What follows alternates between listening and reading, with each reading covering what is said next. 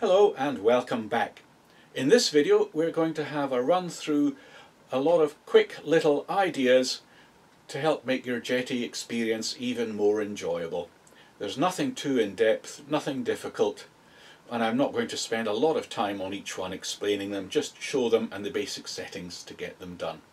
As before, there will be a timeline in chapters along the bottom of the screen if you hover your mouse there, so you can quickly find the bits you need to if you come back. But why not watch it all? Because a lot of people tell me they still find out things they didn't know when they watch my videos through. This model here is the Robin 200 series. It's painted up to represent the one I used to fly at the Cotswold Aero Club, hence its little name badge down there and the interesting registration that it had. If you enjoy my videos, why not subscribe and press the notification bell. That way you'll get told whenever I publish any new ones. And don't worry, it's not going to keep annoying you with notifications because I don't publish them very often nowadays. And of course, if you really enjoy it, you can leave a super thanks to help keep me in espressos and chocolate biscuits. So without further ado, let's get on with it. A variety of programming ideas to make your Jeti transmitter a more enjoyable experience. And we'll start with an idea for a sort of little logbook for your model. If you look at the right hand side of this screen, you can see there's a timer that shows how long this flight has lasted. There's a lifetime timer. How long has this model flown for its entire lifetime? Then there's a motor run time. That's how long the motor has run on this flight. And finally, a number of flights that this model has made in its lifetime. The first three are the standard Jeti timers, just with the correct settings, and the flight counter is a little Lua app from RC-Thoughts, and it's available on Jeti Studio. There is another flight counter Lua app that I know of from Thorn and Klaus, and so if you just Google Thorn and Klaus Jeti apps, you can find it. They have a nice little double box one which counts the number of flights today as well as the number of flights in total lifetime. Let's have a little look at how this works. This is an electric powered model. So we pop into the timers. You've got three of them. This flight is a free running timer, and what starts it off is just the throttle stick above a certain value. Let's have a look at that. See if the throttle goes above 62%. It switches it on.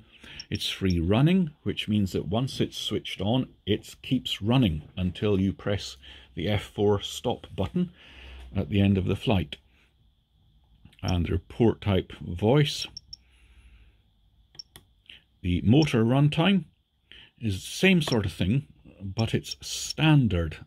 That means that whenever the P4 switch switches on and off, the timer will stop, unlike free running, which will keep going. And that's why it's able to clock the total motor runtime as the throttle's open and closed. And lifetime, again, on the throttle, free running, just like this flight time. But the important thing here is the reset type is a long reset. What's the difference? Well, the other timers default to a reset type of short reset. Now, a short reset will reset back to 0 when you switch the transmitter off and on. A long reset will not, and that's how we're able to build up the lifetime flight timer. But if you do want to zero it, just press the clear button and hold it down for 2 or 3 seconds. That's a long reset. That will clear it and that'll set it back to 0. Obviously, I'm not going to do that. If you do need to clear anything out, just a short press of clear will not reset the long full lifetime button. And the RCT flight counter, nice little Lua app. As I say, it's there on Jeti Studio.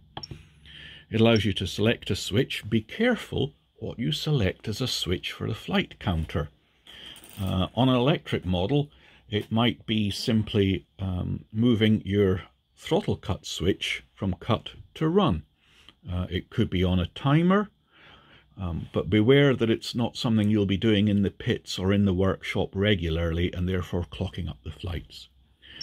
And the minimum time is how many seconds that has to have been true for it to actually then clock the flight. So you've got a chance there, if you know you're going to be regularly toggling the switch, to set some value to prevent it just counting a flight. And if you install it and you happen to know how many flights you've done on a model before you installed this, you can manually set a number in there to get it started, or you can go back and correct it if you realise in the workshop you've been messing about and suddenly it's counted 50 flights. Something I do with the switch, for example, on my Schleicher K18 glider, which is not electric powered, it's aero tow only, I use the tow release as the timer start. But sometimes I have to mess about with it on the ground trying to get the cable in and the release to actually catch it. So I set quite a long minimum time there, like 30 seconds, so that the tow release has to have been opened for 30 seconds before it'll count a flight. Because if I'm messing about on the ground trying to get it to engage on the cable, it's not going to be open for 30 seconds. It's only going to be open for a few seconds. And there you are. There is a little logbook for your model. Now, if you have a DS transmitter which has the built-in gyros, you can get that to help you get your information. For instance, on all my thermal gliders, I have this. Just tilt it towards me. Timer, 0 seconds. And it tells me how long I've been up flying. My good friend John McNamara of jetstream.co.uk, who sells Jeti and other fine brands, mentioned this lovely idea to me. To switch the telemetry screens, particularly on the ground during things like turbine startup, multiple turbines, watching any of your data, just tilt the transmitter instead of having to go for the left-right buttons. For example, if we tilt to the right, switching screens.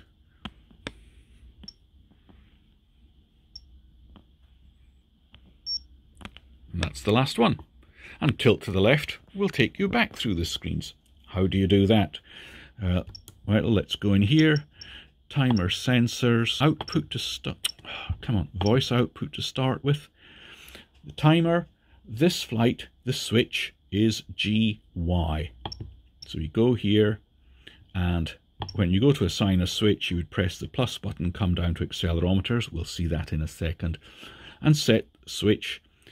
Y is the one that tilts towards you. And you just have to set the necessary switch on point in the usual manner. Press the rev if needs be, so that as you tilt it up towards you, when it gets to a certain point...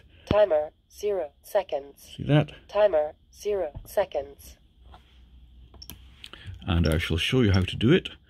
For the display screens, go to main screen. Here you can see I've set switch to following page with GX.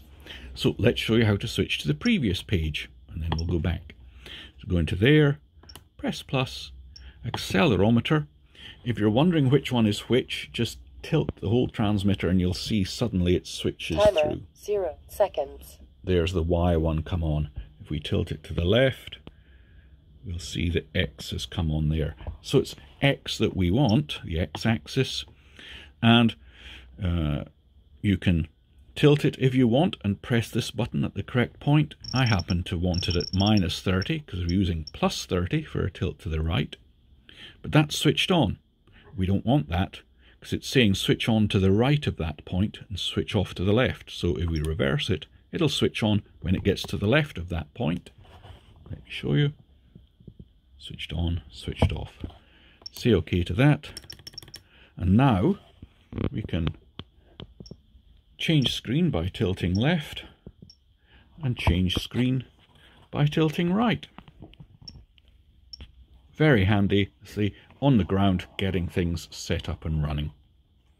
There are some things that are in common demands I have for data when I'm flying on a spring switch. And I replaced the 2-position spring switch that comes with the sets for a 3-position spring switch that you can buy. So it's centered and if you pull it towards you or push it away, it'll spring back. But if you wish, you can just use the 2 position and use another switch for something else. Let's have a look at what I do. In timer sensors, the voice output. In single voice announcements is where you can get the Q value, and it's the Q that bothers me, not the A value. A value is how loud it's getting a signal, but Q is how much of the data it's getting. That's the one I want, so I can just Signal 0% at any point during the flight, especially when the model's a long way away from me, and make sure everything's going okay. I don't tend to use the trigger switch anymore, because you can set multiple things in there, but whenever you pull the trigger switch, it's going to read out all of them, and I only wanted one. So that's where I use a Lua app from Dave McQueenie. You'll find it in Jeti Studio if you've put the link to his repository in it. And it is called DFM-SWT, which stands for switch, but it will then come through with this name, the short long switch.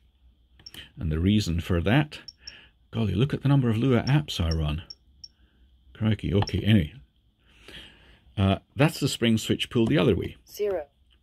And the great thing about this is 1 press will give you that one, 2 presses gives you that, 3 gives you that, and a long press gives you that. So 0.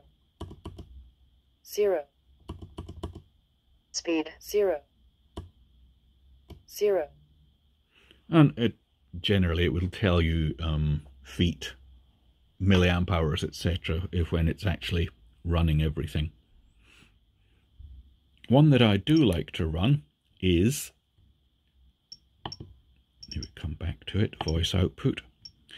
When I'm using a thermal soda, as this one is, I do like to run the repeat switch when I've switched into thermal mode. 10 seconds, roughly the time to do a turn, depends on the individual glider. Some are a bit more, some are a bit less. And what I get it to repeat is the height. There we are, altitude set in there. And that's because the Vario is busy telling me we're going up. And if you're in a booming thermal, yeah, fine, you know you're going up. But if you're scratching around in weak lift, it's coming and going, and so at some points in the turn, the Vario tells you you're going up. Some points it's neutral or going down. You're never quite sure if you're actually making a net gain in height. And therefore, as soon as I switch to thermal mode, it will start telling me the height every so many seconds. And if I'm in weak and scratchy lift, I can then tell if I'm actually gaining a few feet and it's worth sticking with it, or if I'm getting nowhere or losing and it's worth leaving.